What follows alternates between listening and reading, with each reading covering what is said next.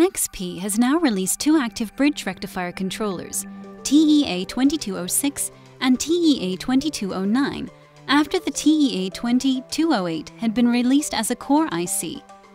These Active Bridge Rectifier Controllers replace the traditional diode bridge with a MOSFET rectifier. This helps you design power supplies with higher efficiency, good thermal performance, and smaller sizes. It is intended for any type of power supply that follows a boost-type power factor correction circuit.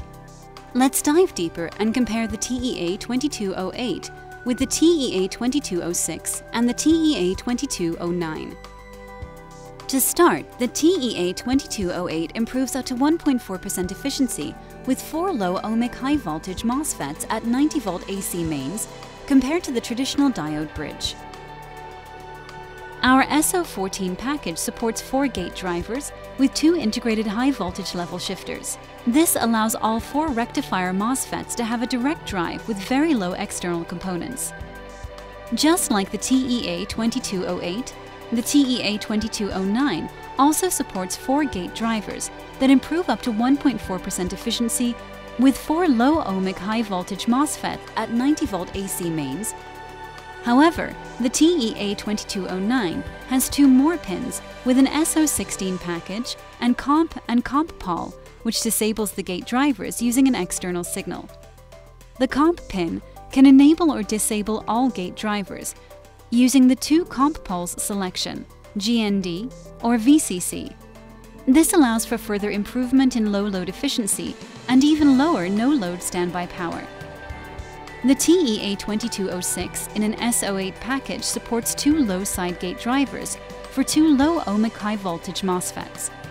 High-side rectifiers require 2 diode rectifiers. It improves up to 0.7% efficiency with 2 low-ohmic high-voltage MOSFETs at 90-volt AC mains compared to the traditional diode bridge. The small SO8 package and 2 low-ohmic high-voltage MOSFETs help your designs improve efficiency with a cost-effective system. The Active Bridge Controller itself makes the operating supply voltage from the rectified output voltage run without external circuitry, which is called the self-supplying function. Even though the self-supplying function is always enabled, NXP technology does not increase the IC power consumption. Only 2 milliwatts is consumed. You can use Active Bridge Controllers in applications that require low standby power consumption or require a high efficiency at low load.